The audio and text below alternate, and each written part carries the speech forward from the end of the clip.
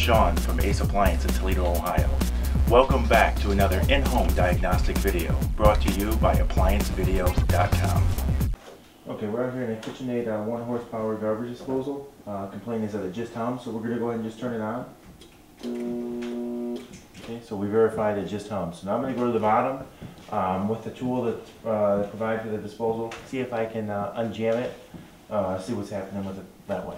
Okay, so we have the tool that was provided with the unit. You can also just use an Allen wrench, but so I got it into the very center at the bottom, which connects to the motor. And basically, we can try to turn it back and forth, which isn't happening, to try to unjam whatever would be in there, but it doesn't want to cooperate.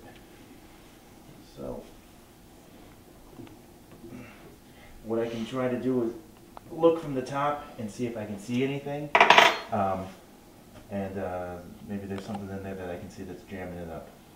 Alright, so as we're inside here at the disposal, I was able to locate the other piece that was causing our jam. So now we can go ahead and set that aside. I'm just going to turn on the disposal, make sure that it's going to function. So I'll turn some water on, hit the stuff. And obviously the unit's working properly now.